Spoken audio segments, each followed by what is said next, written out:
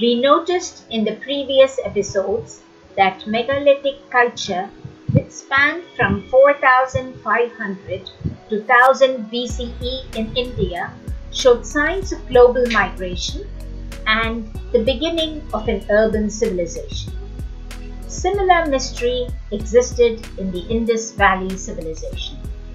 Thanks to recent research by Asko Porpola, Airavadam Mahadevan and R. Balakrishnan, which established that Indus civilization was Dravidian in nature, archaeological findings in Tamil Nadu further confirms that Sangam era was a continuation of Indus Valley civilization.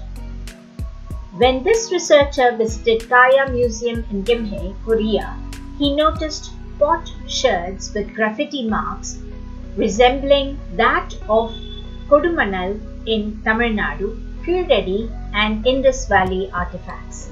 The Koreans call it as Haman Ugori or Habusariri. They had no idea what those graffiti meant. Intensive research conducted by Tamil Nadu archaeologists established that those graffiti marks were precursors of later Tamil script.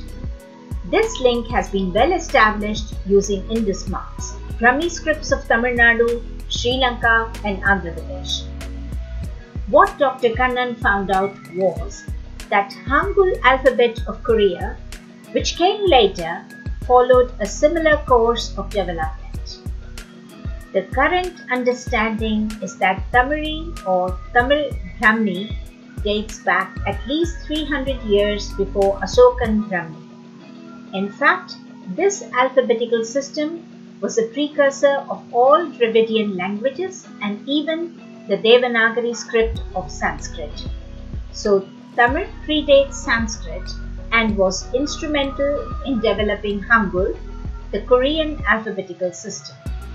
Thus, Chempas traveled to Korea to establish Kaya has in its backstory a long history dating back to the Indus Valley civilization.